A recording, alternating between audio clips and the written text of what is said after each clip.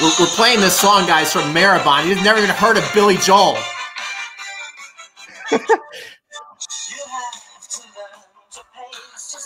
What's that, an iPhone 3 over there? Listen to the words. It's about pressure. Oh, that's why you're talking about this thing. Yeah, okay. Today's about pressure, guys. You got any rap songs you could put on? No. Well, we could do one for Eminem. Okay. We don't want too many expletives, though, right? Pressure! Oh, my God. All right. Let me close this door, actually. One second. All right, guys. We are live. We just started that off with Pressure by Billy Joel. I actually got to take my mom to Madison Square Garden last summer. We saw Billy Joel play.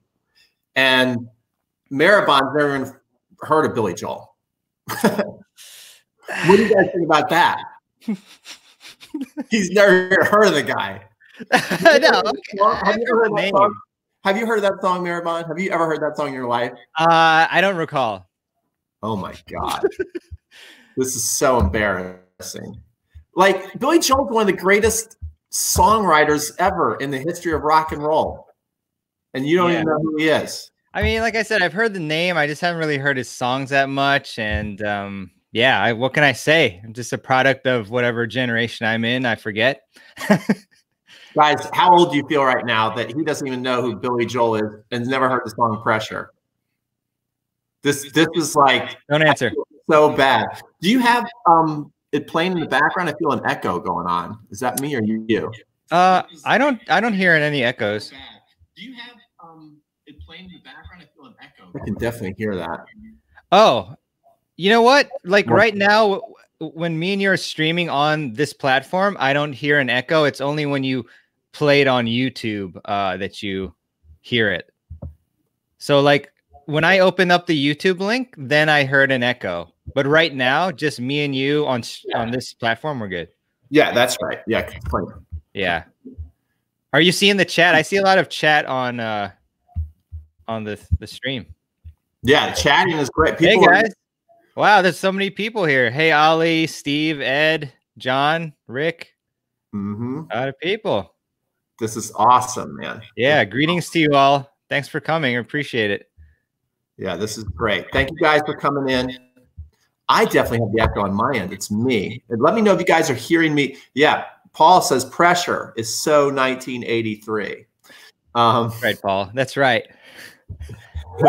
So anyway, I'm super excited to have Mehrban on, and he's with the Tennis Files, but he does this thing called the Tennis Summit, which is amazing. This is the 4th year. Okay, just think about this. Just in the last couple of days, he has interviewed Paul Annacone, who was number 12 in the world, Coach Pete Sampras, Coach Roger Federer, works for the Tennis Channel, on Tennis Channel all the time. He's pretty much on 24/7 now.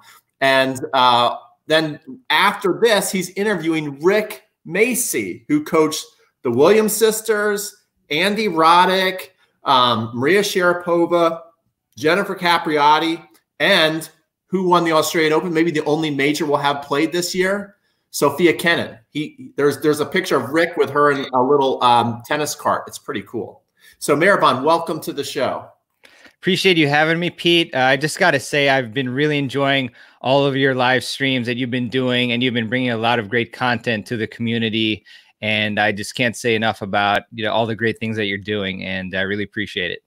Very, very cool. Well, I'm happy to have you on. Guys, you can get a free ticket to the Tennis Summit by you see it right there. It's right there on the screen. I also have it in the comment section and the description below.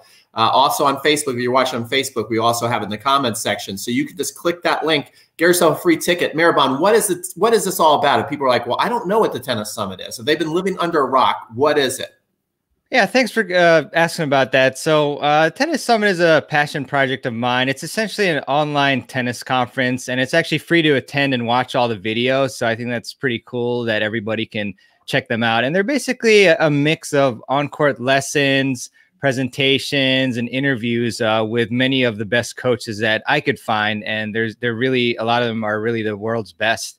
in terms of a lot of the people that you mentioned, like Paul Anacone and Rick Macy, and you, of course, Ian Westerman from Essential Tennis, Will Hamilton from Fuzzy Yellow Balls, and there's just so many others. There's over 30 coaches, and we break it down into a strategy, actually 2 strategy days. It's singles strategy and double strategy, technique, fitness, and the mental game. So I try to cover all the areas that you might need help in your game in.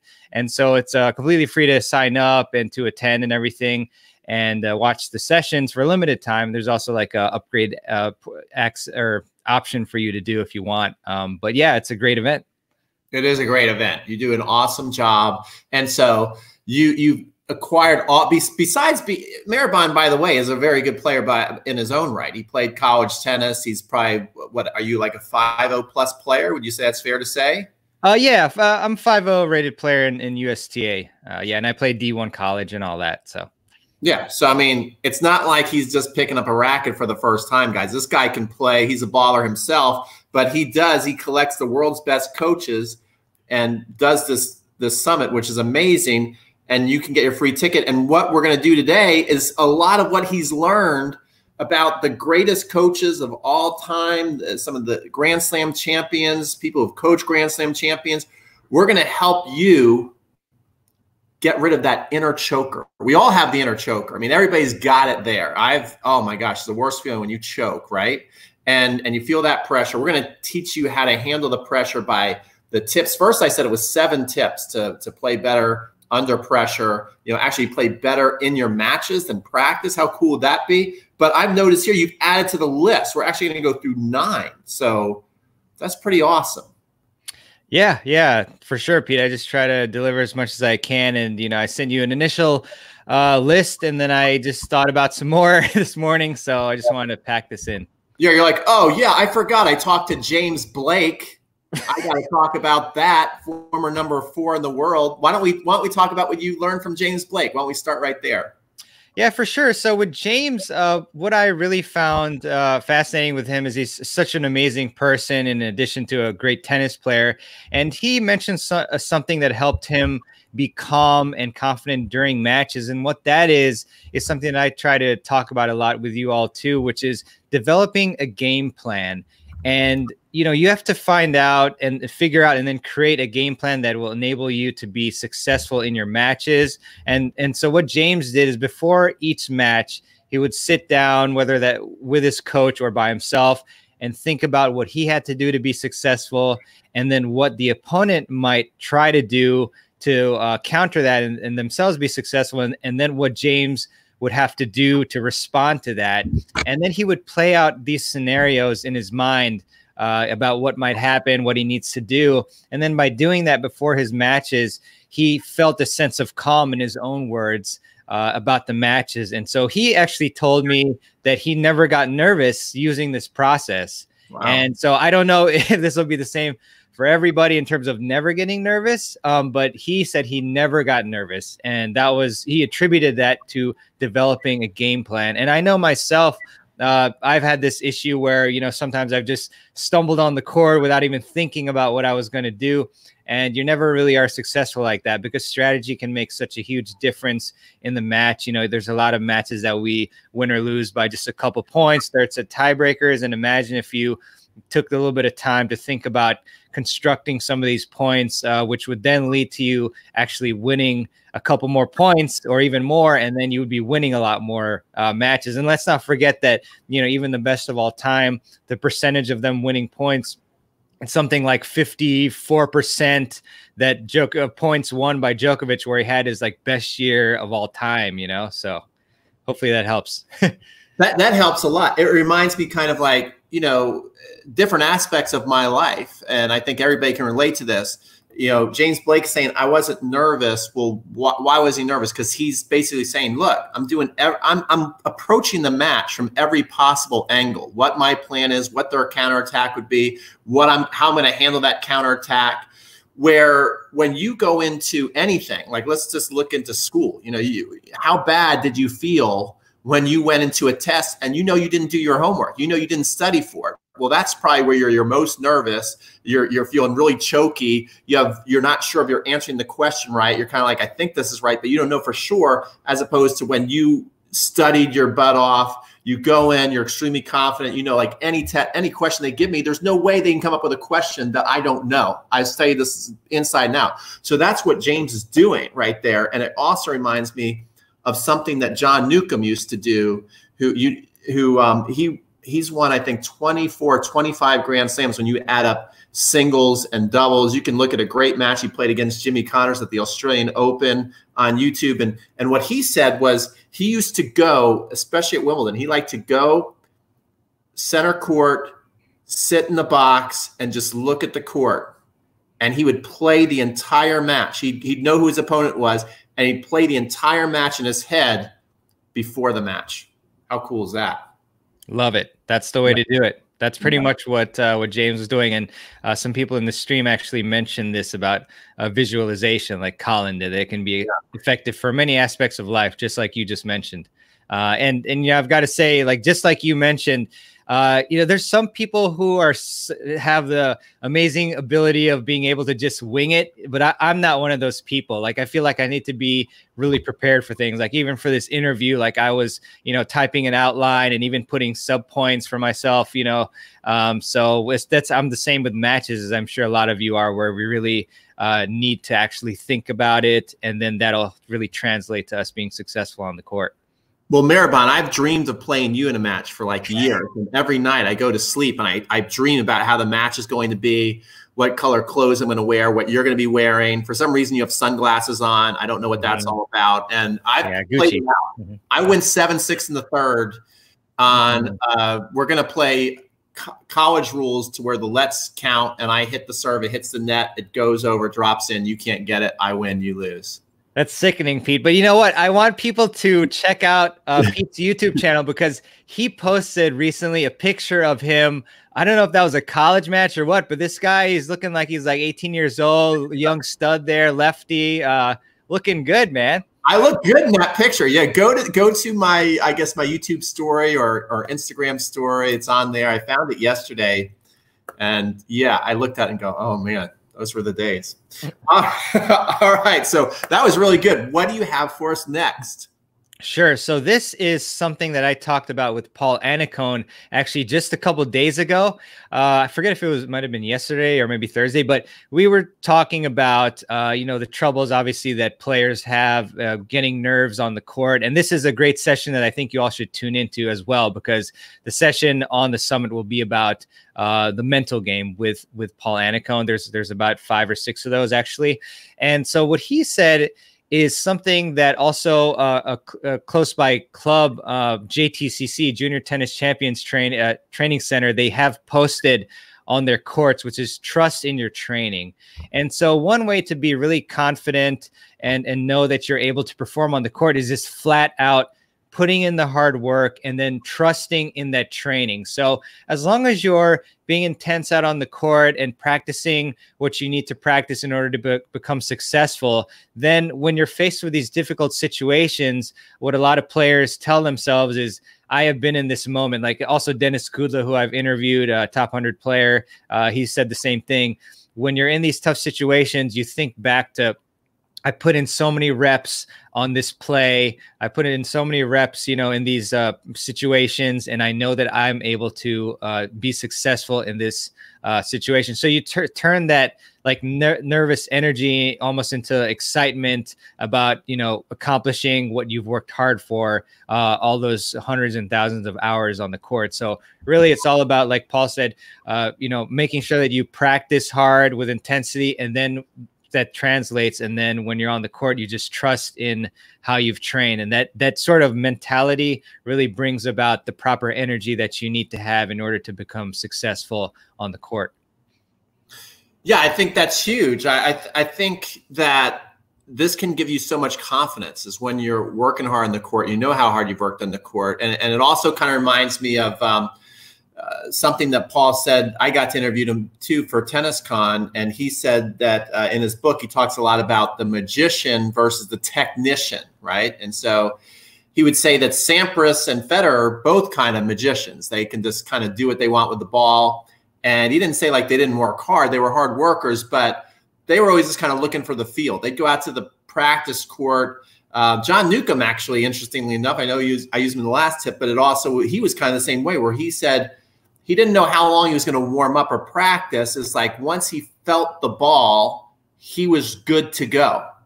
Where somebody like a Rafael Nadal, he's more of the technician. He's going to go out there. He's going to work. He's going to train and practice, and knowing that when he goes on the court, no one's going to outwork him. I think for most of us, that approach is going to work better than being the magician, because there's a lot more technicians in the world to where you got to work hard to get what you want than there are, magicians. I was even listening to a really awesome interview with Tom Brady, and Tom Brady basically was bragging about how things didn't come easy to him. He didn't make his freshman football squad. He was, the freshman squad, not just like a freshman. Oh, like Michael Jordan was kind of like upset, like, oh, I didn't make that. Remember, that's one of the most famous stories. Like, oh, I didn't make the varsity team as a freshman. Tom Brady said, well, I didn't make the freshman team as a freshman, but it was that hard work. He said that he built that work ethic and the mindset. And he also talked about when he got to, I think he transferred from California to Michigan, he had a mental coach who basically, he was there, he was frustrated. He's only getting like 3 reps in practice. He's like, this is BS, I can't even show how good I am. And then he had a mental coach who said, look, if you only get 3 reps, make them the best 3 reps you're ever going to get, because someday you'll get 6 reps, and then then they're going to give you 12 reps. And then finally you're going to end up with the 30 reps, and the other people are going to be sitting the bench. And that's exactly what happened. So make the most of your opportunities. Mehrban, this is really great so far. What's the next one? Sure. And before I go on to the next one, if you don't mind, so Gary said the best advice I heard is practice like you play and play like you practice. If you try and do that always, pressure lessons when point or match is on. What do you think about that? I think that's exactly right. And one thing too, with one thing that I like to train people to do, we're doing lots of 7-day challenges. We're doing a 30-day challenge right now, but especially when we're on the court, I always have people measure how many you're making. Like if you're hitting a serve, how many can you hit out wide in between cones out of 10? Having that data to fall back on versus going out and practicing, going, I'm practicing really hard and the ball feels really good off my racket right now. I think you're missing an ingredient there, because if you're just like going out there and go, man, I'm hitting every day, it becomes a different animal to where all of a sudden it's like, okay, let's serve, let's keep score. Where are you making your shots, where you're missing? If you don't know, like, hey, when I go cross court, I can hit 8 out of 10 cross court in the boxed area. But then when I go down the line, I'm only making 4 out of 10. Like, that's data you should know. So when you go out there and you play, like on a big point, well, I'm gonna make this shot 4 times out of 10. Maybe I should go with a shot I make 8 out of 10. So when you go to practice, just don't practice hard. Start setting up your own data points. Know what you can make, when you can make it, how you can make it.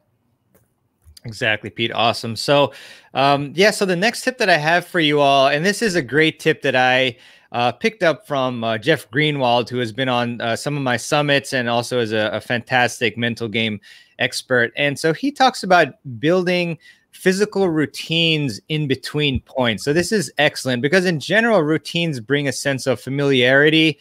So I like to do this, every single morning I have a routine. During points I have a routine. So an example of this is, looking at your strings and adjusting them between every point. And so what that does is bring a sense of calm for you. And, no matter what environment you're in, you have the same setup before your points. And you see a lot of the top pros doing this, like Nadal and Federer, and they all have their own built-in physical routines that then translate to mental success for you as well. So do you have any routines in between points yourself, Pete? Yeah, actually, one thing that's kind of interesting, I just had an instant flashback.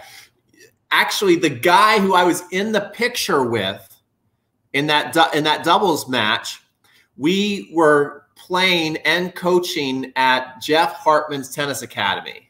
Okay. And I pretty much would always beat this guy. His name was Rob. And then all of a sudden, halfway through the summer, he started beating me, and I lost a lot of confidence. And the thing that changed it is Jeff said to me, he's like, you're just walking side to side. He's like, you're just rushing to lose, and you have no rituals. You're not using any tools in between points. And I thought, well, I'm a better player, so I should just be able to just win. And what's that going to do with it? But he got in my ear. He convinced me. He's like, first of all, after the point, you should always get off of the line. Get off, because then your mind never has the time to calm down and think and just settle in. If you're just always in the hot box there on the line, you're just burning yourself out, especially if things are not going well. So that'd be the first thing. He'd tell me, get off the line, start walking around and start looking around and relax. And not that you're like spaced out looking around, but just give yourself a little mental break, even though you're still thinking about the match.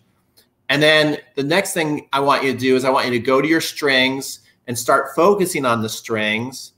And in the beginning, you're just focusing on the strings. That's it. And then you start to transition into, what's the next point about? Where are you going to serve? How do you think he's going to serve? And I'm telling you, just that lesson, I can still remember today. I'm 47. I still remember that lesson. Why do I remember it? Because then it just changed like that. Then I started winning easy again, like 6-2 and scores like that I was used to. So that's a huge thing you just pointed out. Awesome. I'm glad to hear that, Pete. And yeah, it's huge. So everybody, please try to think about some between point routines that you can establish. I'm sure that many of you probably don't have one. So try it out, one or two at least, and let me know, let Pete and I know how that works for you in the future. Okay. So you're crushing so far. What's the next tip? Thank you, my friend. So I have a couple of fun stories for you, and you might have heard one or two of these before. So the concept, first of all, is to focus on the process, not the results. And as I mentioned, my very first college tennis match, I was at the Cornell Invitational. So my team, UMBC, we went to Cornell. A bunch of cornfields everywhere, but we went to the indoor facility. And then to give more detail than before, I was playing actually a friend of mine who I beat routinely, actually. A good player, but so I was playing against him. I think he was playing for Stony Brook University. And then I started off very strong with him, like I usually had. And so I was up 6-2, 5-1. And I even had a match point, believe it or not, where I hit an offensive approach, and then he hit a very weak reply. And I'm pretty sure, almost 100% sure, that it bounced out, and I still played it, and I missed the shot, which should have been a put away. And then from there, I was thinking about how cool it would be to win my first college tennis match, and that's a huge mistake. So then immediately, what happens when you think about winning is you forget about the process, you forget about what you were doing that got you there, and you just think about, oh, I need to win this match, and you get really tight.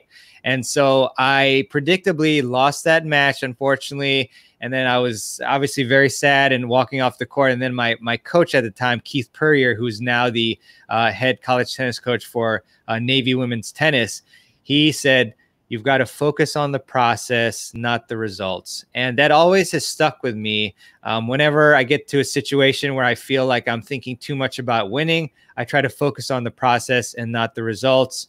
And a positive story about this is I had a combo 9-5 match a couple months ago, because unfortunately USC leagues have been shut down for a little bit now. And my partner and I, we were in the third set tiebreak at 8-7. And, a lot of times previous to that, I would think about the score, get tight. And I said, no, I'm going to focus 100% with my partner on strategy. So we got together, we talked about each point. I called an I left on the ad side when I was at the net and he was serving. I called an I right on at 9-7 on the deuce side. And both times I was able to pick off the opponent's returns. And that was because we were thinking about where the opponent was most likely to hit their returns. And we were thinking 100% about the execution of the point and what we needed to do instead of thinking about winning. And it's normal for sure to think about winning. This is just like in meditation where it's normal to think about other thoughts that come in your head. But the key is to just, refocus and then think about what you need to actually do to become successful. And then the winning product of that will just come naturally. That's good stuff. I hate to say this, Mehrban. You brought up a bad memory that I remember being up 5-0 against Temple. Ooh. And so, I mean, and I can still feel it. So, I mean, you guys can probably relate to this. I remember, Temple was pretty good, and I couldn't believe I was up 5-0, so I was just so excited. I was like, oh my God, this is like going so well. Like I'm up 5-0. and then all of a sudden the excitement starts to go to dread, because then all of a sudden it's 5-1. You're like, it's okay, I got this. Then 5-2, you start to get like a little nervous, like, am I blowing this now? I still got it. I still got plenty of time. And all of a sudden it's like 5-3. Now you're like, oh my God, don't freaking lose this match. What are you doing? And then all of a sudden when it gets to 5-4 and 5-5, and so the entire time it was not at all process based. It was just about the numbers and the score. And guess how that turned out for me? Not so good. So very good advice. Dick Gould also, when I coached, I did a Nike Stanford camp for 5 weeks, and Dick Gould, I heard him talking to the team, and he was giving the team the same exact speech on, you guys need to be focusing on the process and not the results. Like if you guys focus on the process, the results going to take care of themselves.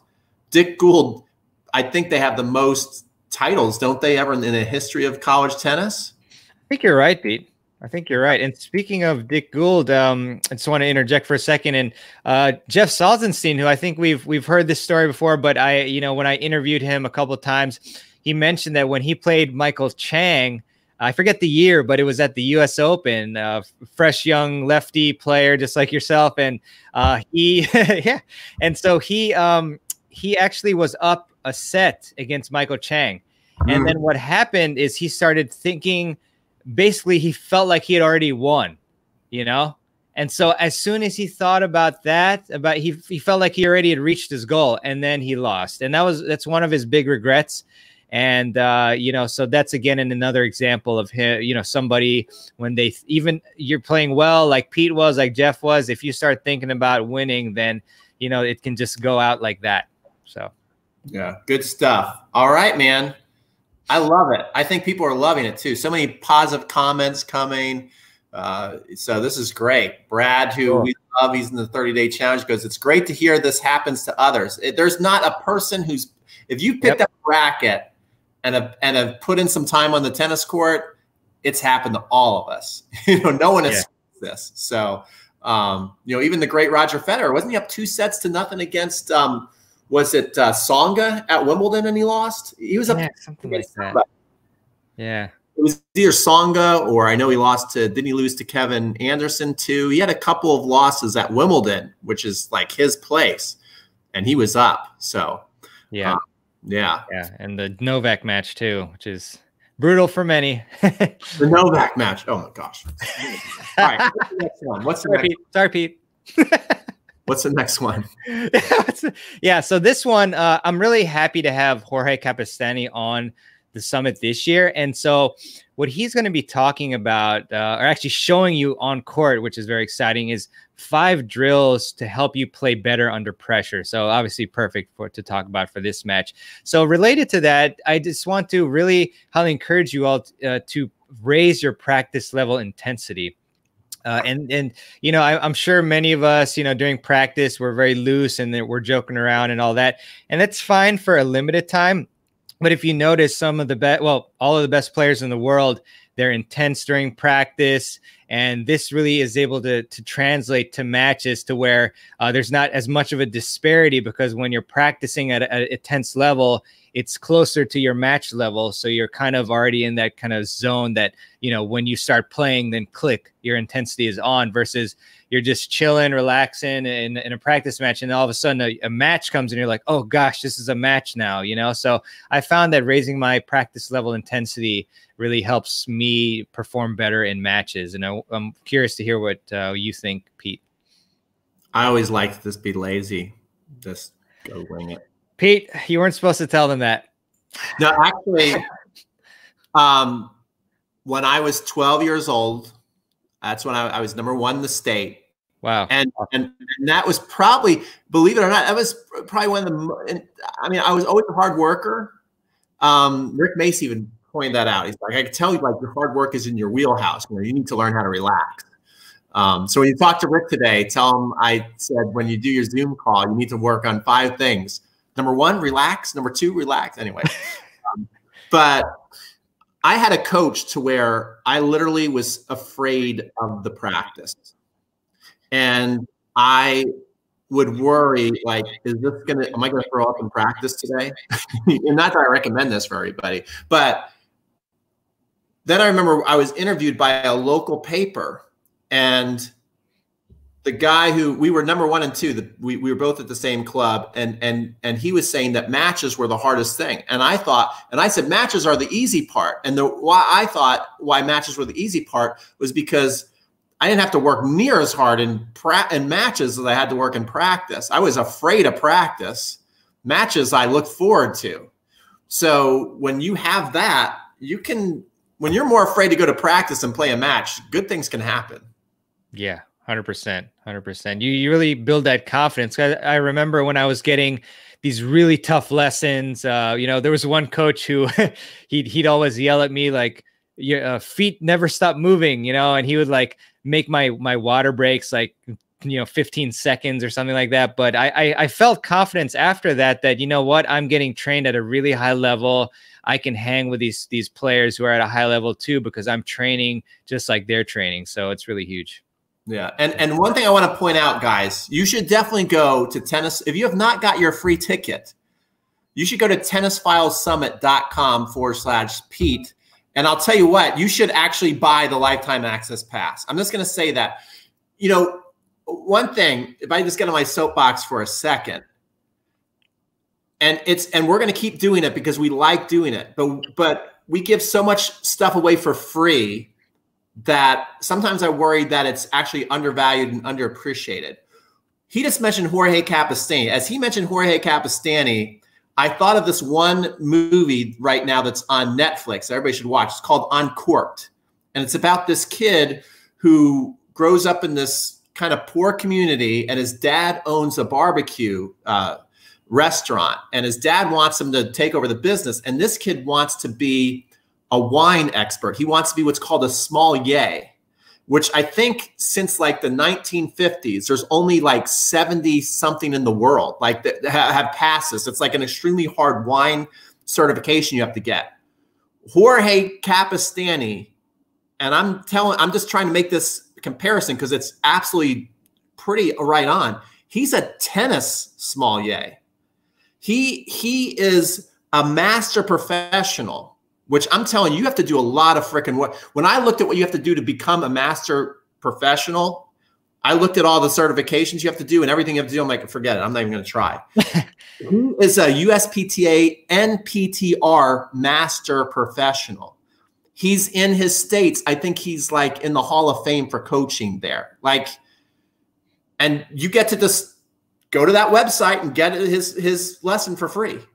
But I'm telling you, that guy has put logged a lot of hours and knows a lot about tennis and has paid a lot of money out of his own pocket to get as good as he is. So this is, when we say it's the best coaching on the planet, we're just not like throwing it out there like it just doesn't mean anything.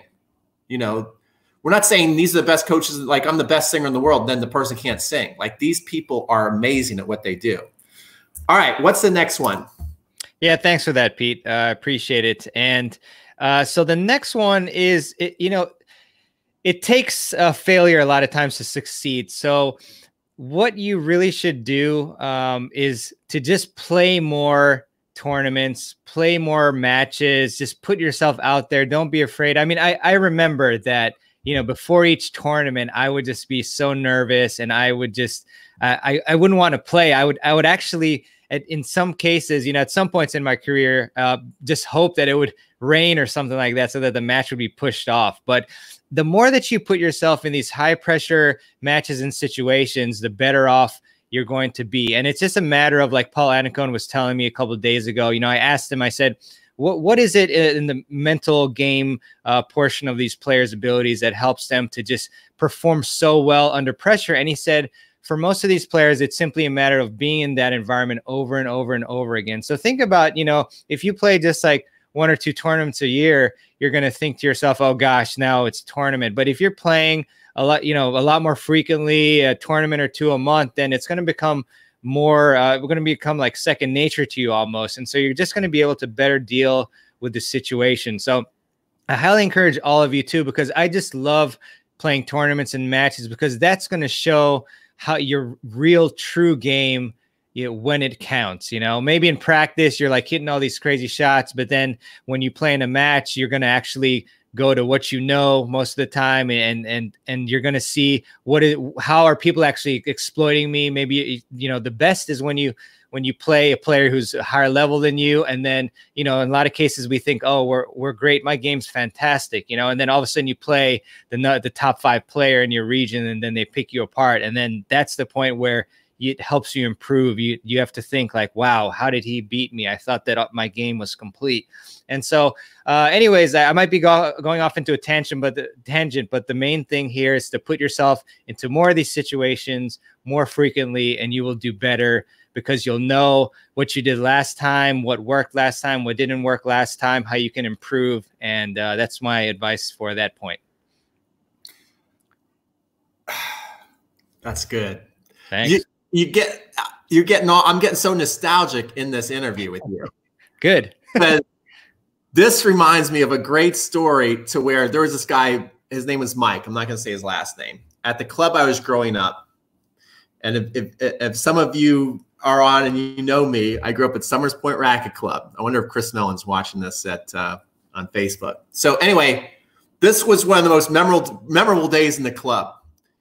Mike McCrory was a guy who tried to play on the Challenger circuit. He owned a pro shop in the club. Nice guy, but he had a big ego, okay? And he would always go out. He hit with this other guy, Eric, and they'd hit, and they looked great, and they'd be hitting. They never played. They always hit, and they always looked really good. Mike would always talk about how he's going to play this satellite and that satellite. Then this guy, Twan, who played matches all the time at the club, okay? This little guy, backboard of a player, for some reason they got into it and they challenged each other into a set where it was like for $50. And when you looked at Twan's technique compared to Mike's technique, it wasn't even close. Like Mike looked really good. So the entire club is watching. Of course, Twan beats him because Twan played matches all the time. Twan was match tough. Mike, all he ever did was go out and hit. He never played matches. So when the pressure got on and he's looking up, especially seeing the whole club is watching, he freaked out where Twan knew how to win that match. And it was a crazy, crazy moment. I will never forget it. Okay, what's the next one? The next one. All right. So I like to do this in between points and whenever I feel nervous. And I think somebody actually mentioned this earlier in the comments section. And that's to just take a deep breath to slow down your heart rate. There's been a lot of moments in matches where you just feel your heart pounding. And, you know, this is a simple, really tip, but take a deep breath, try to relax. And I find that doing this really helps me refocus on what I need to focus on. Because if you're just, your heart rate is just too fast, then it's not going to work out for you too well. And you're going to be just too nervous. Yeah, but by taking a deep breath, you're really going to slow down that heart rate.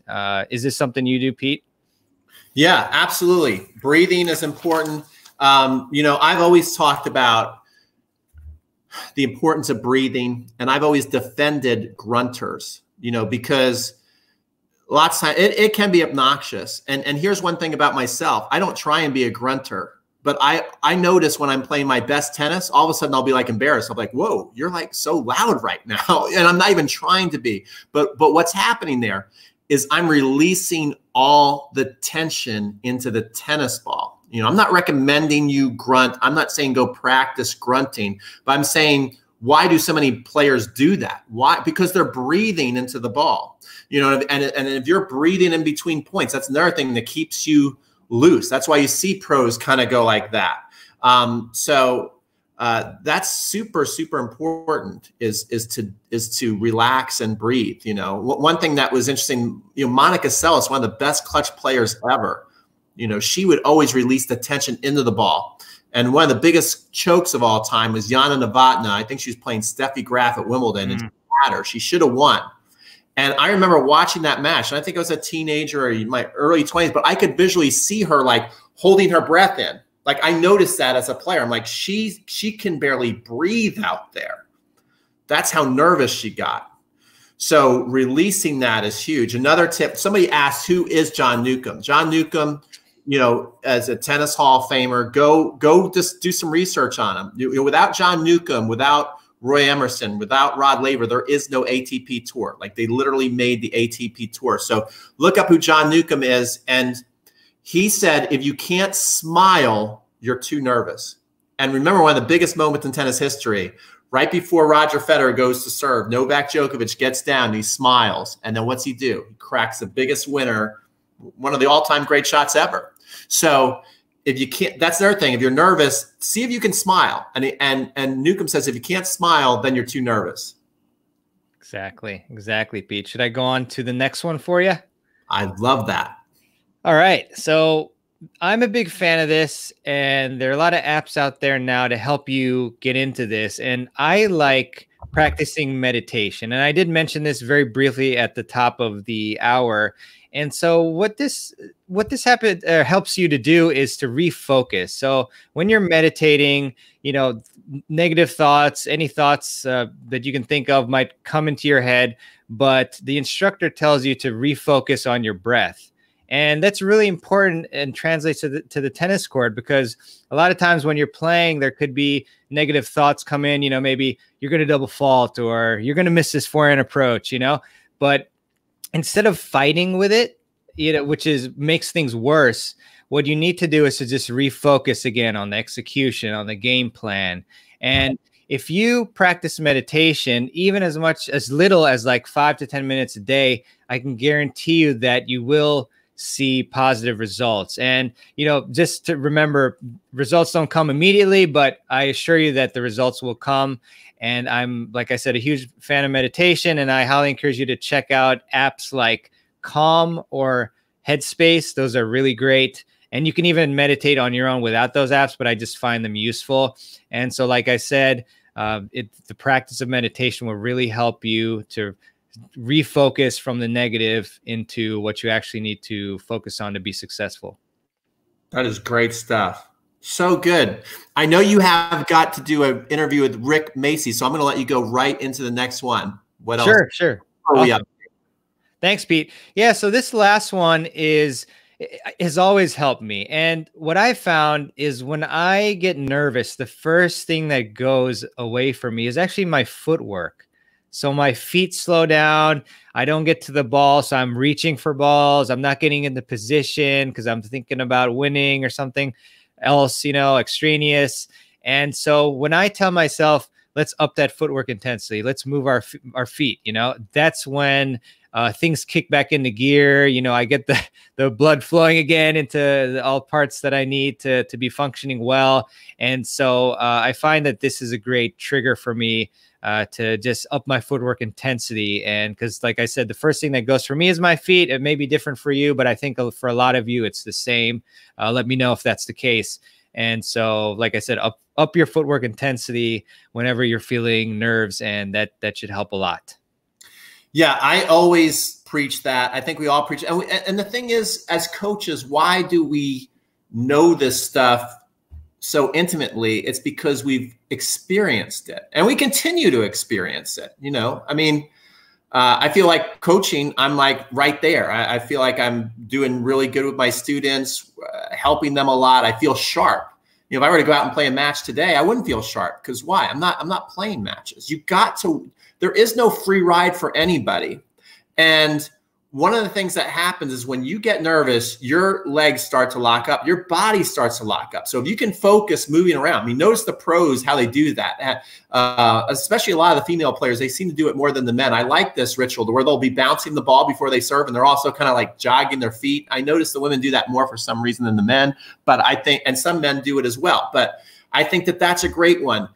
Really focusing on the feet. Most people, they work the opposite way down their bodies when they're doing a diagnostic check on what the heck's going wrong out there. The first thing that everybody does is the last place where you touch a tennis ball, which is your hand. Everybody hits a shot and then like looking at their hand, like, what's wrong with you, right? The first place you should look every time is your feet. The answer is usually right there. It could be, I didn't split step. That's why I got off to a slow start. Or I hit my shot and I didn't get back, so I got stuck in no man's land. I wasn't balanced right before I hit. You know, there's so many different little footwork flaws you can have that messes up the rhythm in your stroke, that messes up the spacing between you and the ball, that then makes you hit a bad shot, and then you're looking at your hand going, why did you miss that? It's what you're doing down here. And these always have to be, this and this have to be moving together to where you're not thinking about it. You're just in the flow. And once you can move your feet, you get into a flow state. This is, if you want to play to where you're like in the zone, get great at footwork. That's then, you know, you're not ever going to be able to get in the zone every single day, you know, but you'll be able to do it more often. And one of the ways to kind of increase your chances is to get great with your feet, because the more your feet move, you're not thinking, you're just in the flow state. And so it's so important. That's awesome, man. Was that all the tips? We ran through them. That's amazing. Yeah, it is pretty much. Yeah. Okay. One thing, did you notice what I figured out here? Do you see how cool this is? Oh, yes. That is so cool, man. Love it. So Paul says the position of your feet is so much more important than the shot placement. Absolutely. Look at that. Correction boxer. I will analyze what went wrong throughout my game and try to make corrections. Ollie, who I absolutely love, Ollie, she's part of the 30-day challenge. Awesome. Guys, so if you're in the 30-day challenge, let me know what you guys are thinking about. I'd like to see a comment and put it right up here. And who has their ticket to the tennis summit? Let me know. If you have your ticket to the tennis summit, let me know. And I want to be able to like highlight you up here. And let me know if you also have your lifetime access pass. Let's see. We'll see. Is anybody? We're not going to leave till at least we see a couple people. Ollie says, I do. So Ollie's super into tennis. She's got the 30-day challenge going, and she's got your ticket to the tennis summit. Let's see. Got it, says Greg Allen. Bam. Okay. Very cool. Let's see if we got somebody else. Excellent session today, guys. Thank you. Study tennis. That guy studies tennis. That's a pretty good compliment. I have a ticket. Look at this. This is beautiful. Been in the zone, but couldn't reproduce. This will help me reinvest in the zone. Great. I think we got a question here. When the feet stop, the racket does when? Okay, not really a question. Oh, you know what, Pete? There was a question about the approach of the inner game of tennis. I'm trying to remember who asked that, but just what are your general thoughts on the approach in that book?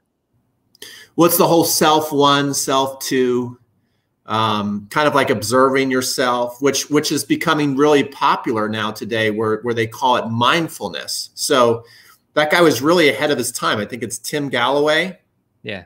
And so it's just really, you know, rather than the self one, self two is rather than like always berating yourself and just being like kind of almost too close to the situation. It's the idea of you're like just observing what you're doing and you're not judging. You're just kind of going, oh, that's interesting that you chose to do that. And you can either just decide that was a good decision, or maybe next time that person over there will hit down the line and see how that goes. You know, so it's pretty interesting concept. What do you think about the that book. I think it's an amazing book. I think you all should pick it up and read it if you haven't already. Yeah, can't say too much more about it, but it's really good stuff. One of the best. Yeah. Yeah. So Brad says, thanks for doing this. And Brad, thanks for being in our, Brad is sending me a video like every day in the 30-day challenge. Awesome. He's signed up for both of the 30-day challenge and Mehrban's tennis summit. So I love that. And so it's just great to see you guys so passionate. Many of you guys I've noticed have been on all week with us. So if you want a ticket to the tennis summit, you can see right there, we've got the link right in the description. You can write that down, tennisfilessummit.com/Pete. You can also go in the description below. You can go into the comments below, not in these chats, but in the comments below. And you can get yourself a free ticket. And then when you get in there, you have the choice where you have the choice to get it, which I think is a great decision. I remember I bought yours last year. Do you remember that? I'm going to buy it again. Oh, thank you, Pete. I really appreciate it. And yeah, like Pete said, we'd love for you to join the summit. And I think the All Access Pass is actually an amazing value because you can keep all the video lessons for life. So, and I think that's a great move because there's going to be a lot of great information in there, obviously from the world's best coaches. And so if you want to have your own library of, whenever you're having issues on a particular stroke or strategy or, fitness, you want to create a workout for yourself, you can just go to that particular lesson or group of lessons if you have the All Access Pass. And we've actually this year added transcriptions to the All Access Pass, which we're generating for you, and those will all be in there. So that's new. Having my team work hard on that, and you also get all the audio sessions, so you can listen to them anytime you want, and some other bonuses, implementation guide. So that's a great option if you really want to have that library for yourself to improve. Yeah. One thing that it kind of reminds me of as you were talking about the library. I just watched a Netflix special with Bill Gates, which blew, sometimes you watch stuff that kind of like re-sparks your energy and like you think you're doing a lot and you realize, oh my gosh, I could really be doing so much more than I am. I think like, oh, I'm, doing so much. And then you realize, oh my God, I'm not doing anything. And then this guy makes you feel like that. And he is an avid learner. Like he does a couple things that struck me. He's got this library of all these books around. But the thing is it's just not for show. When you go to most people's places and they got the books, it's just there for show. He's actually reading these books. His secretary said when he goes on a trip, she packs his books up and he goes off. And he will read 150 pages an hour. And then his friend said he retains like 90% of what he reads. And then he does these weeks where he calls them learning weeks. And he basically goes off to a cabin, locks himself in, and just reads on whatever he's really interested in at the time. And this guy is interested in like saving the world, literally. Like he's into sanitation, and he almost had Ebola in not polio in Africa. Wow.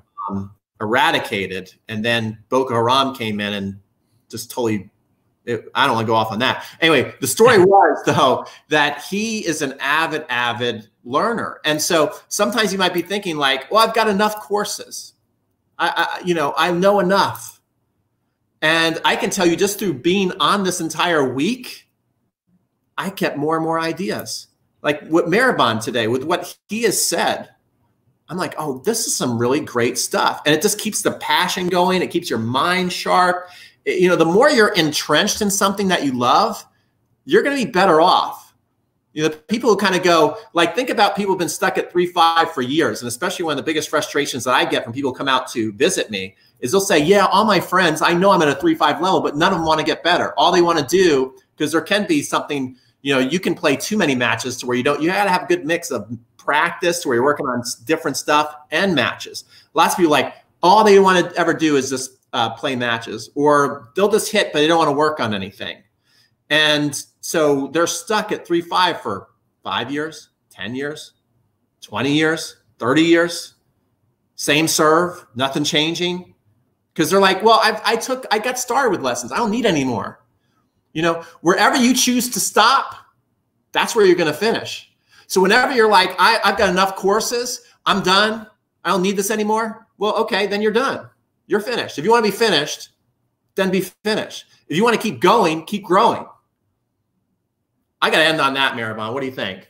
Yeah, I think that's great. I mean, I've heard even you've named your group before that, but you've got to be obsessed with something to be great at it. You know, you've got to be into it. You've got to be learning constantly and then applying what you've learned as well. That's key. So you need to really apply the concept of improving 1% each day. I say this a lot actually, but they've calculated it that if you were to improve yourself 1% each day for 1 year, you would be 37 times better than what you are at the very first day.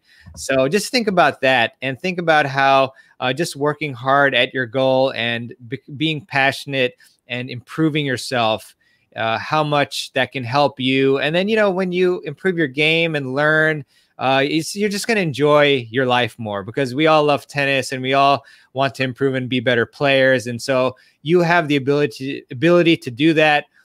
Just find great resources like the Summit, like pretty much everything that Pete creates, and just study it and learn it and apply it, and you'll be successful.